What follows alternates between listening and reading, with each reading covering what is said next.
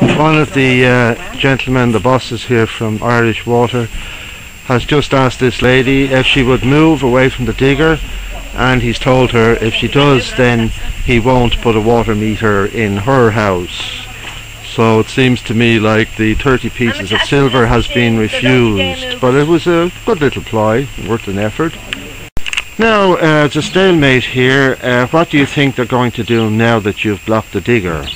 Well, they're actually going to start with the saw, the push-along saw, where they cut the cement to get the path ready for the actual big digger.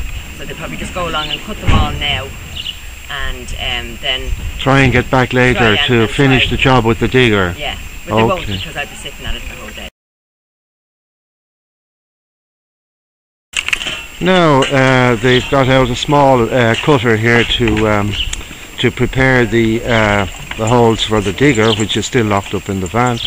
And this lady here, all on her own, is trying to obstruct and stop that work at the moment.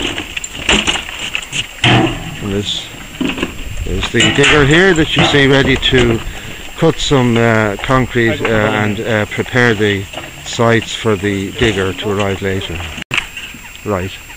So there will be some more people here to help you in the next hour or two? There will. I just got off the phone from somebody, and they said that they were going to get a few more people from around different areas to come out and help. Excellent, wonderful. Oh, that sounds good. But there's only the two of us, so you know we have to. She's following him with the digger now. They've gone off for a walk. He said to her, "Come on, we'll go off and have a cup of tea or something," didn't he? Jokingly. So that's the story at the moment. Well, they're still very short-staffed here, and the boys have begun cutting the ground to get ready for the digger. That lady that was sitting here beside the digger has gone down to try and stop them, and she's asked me if I would consider helping her. So I have now become an official protester, and we are here, and I have her sign here beside me, and I'm sitting here in front of the digger, so we don't know what's going to happen yet now. Maybe they'll roll out the digger over my head, who knows. Hopefully that won't happen.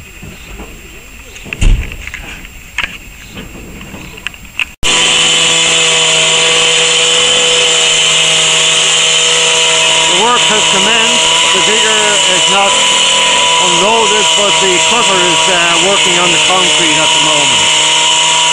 The lady now has very courageously installed herself inside the barriers, right beside where the cutter has commenced work. So we don't know exactly what's going to happen here. The gentleman with the cutter has moved up very close to me here now.